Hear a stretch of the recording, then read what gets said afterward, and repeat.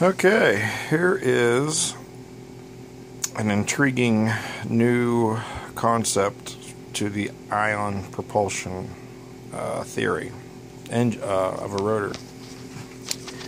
This, guys, is your classic. Everybody's building them now, it seems. Nothing more than a little tiny wire. You can kind of see it there. And a capacitor plate with a rounded edge. And this thing really zings around. This thing weighs, overall weight is about 2.4 grams. Now, what I've got here is something entirely different, yet the same, similar. This one is a balanced setup, but I'm using polycarbonate.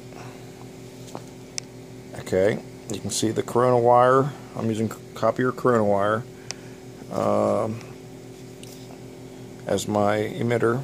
The plate is embedded in the Lexan, so this thing does not run on corona wind like this thing is theorized to be running on.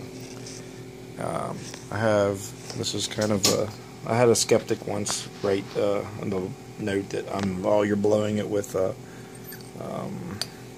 compressed air or whatever. So I figured I'd leave this little incense burner here to show that I am not pumping air at this thing to make it work. So here we go. I'm going to go and start this thing up. It's running on your basic high voltage flyback. You can get these off eBay, no big deal. Runs over to the my test stand. Positive goes in, bottom out, or negative out the bottom. It's all tied together using the actual axle points or the electrode commutators, kind of like an electric motor. So anyway, let me turn this thing on. I'm going to give it about, whoa, too much. Don't want to overdo it. Why is it drawing so many amps?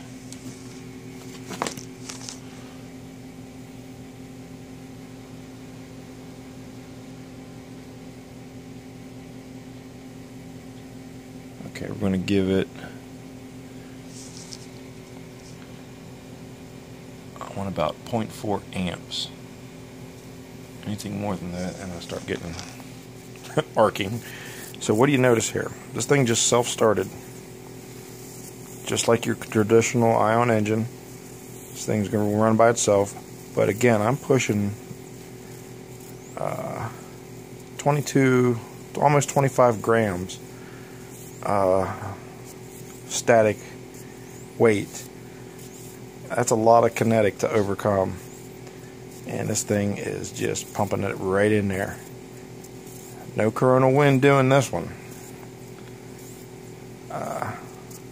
The propulsion, I'm theorizing, is coming from the dielectric. I think the dielectric is actually pushing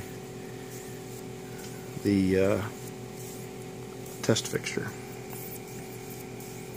I can't see where corona wind would be involved in this at all. This thing is solid state. Again, you can see, let's make this to work a little better. Incense burner or incense is not, it's not being blown by any kind of external wind source. This thing's picking up and moving all on its own, and I really think it has to do with dielectric.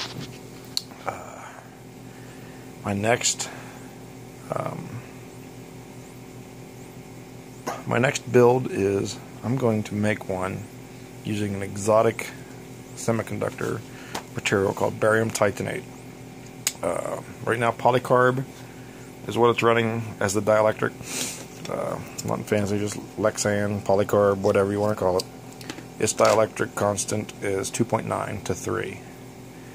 This barium titanate, its dielectric constant is 7,000 to 15,000 under certain temperature constraints. So we're going to give it the low end and call it 7,000. This stuff it's exotic. They're using it now for semiconductors, making piezoelectric speakers and whatnot. But it's available to me. I can purchase this stuff, which is kind of nice. I'm going to buy some. I'm going to build me one of these. It's a ceramic. I'm going to build one using the barium, and we're going to see if I can get a little more thrust out of it, because in theory it'll allow me to increase the capacitance of this whole setup. I really think that the dielectric is the key to the whole thrust shooting match here. On a side note, Googled a nice. I was Googling trying to find a better dielectric. This thing runs on dielectric of air, which is 1 as a constant. We're running on a dielectric now of 2.9 to 3. It's not as efficient, but this thing has 200% more mass than that thing, and it's still pumping out there pretty good. I found an old Navy manual. So the Navy published this back in the 80s, I think. It looked old. It was tied into with a bunch of old documents and whatever, but it goes into dielectric constants. Makes you wonder why the Navy is interested in this. It doesn't have the new exotics, this barium titanate, in it. It's not in it, but polycarb and some of the more common household dielectrics are.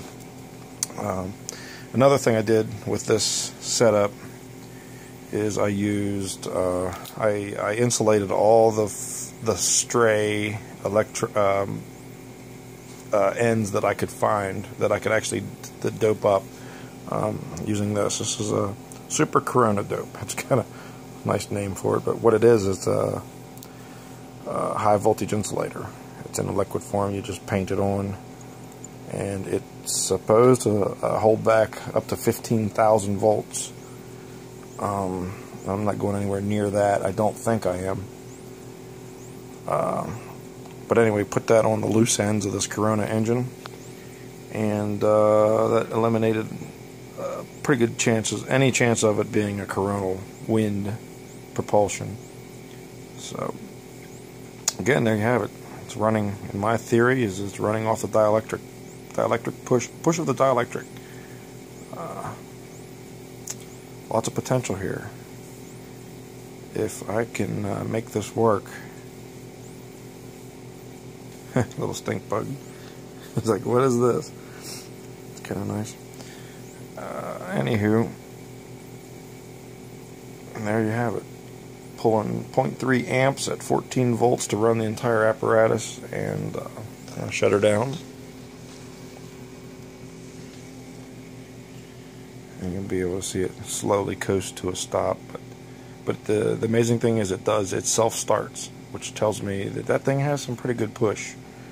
I see NASA doing things with ion propulsion, but they're injecting a gas and creating a plasma to get their spacecraft to push. This thing has a constant push to it.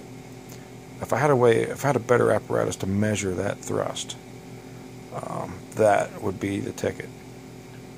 If I can, eventually I will build something to do that. If I can prove to myself or to whoever that this barium titanate, being a higher dielectric, is the key to making these things more powerful, then